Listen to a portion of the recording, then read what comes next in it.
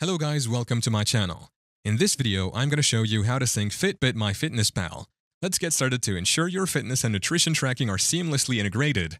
Firstly, ensure you have both the Fitbit and MyFitnessPal apps installed on your device. Go to your Play Store or App Store and download them.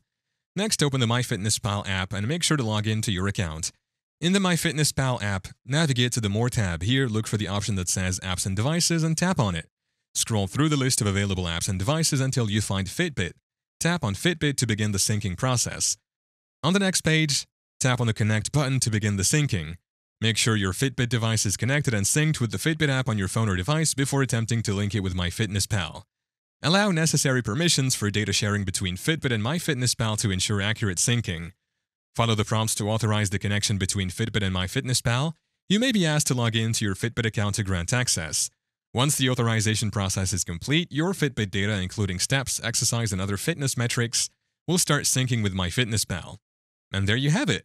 Thank you for watching. If this video was helpful, please leave a like and subscribe to my channel for more videos like this, and click on that notification bell to never miss an update.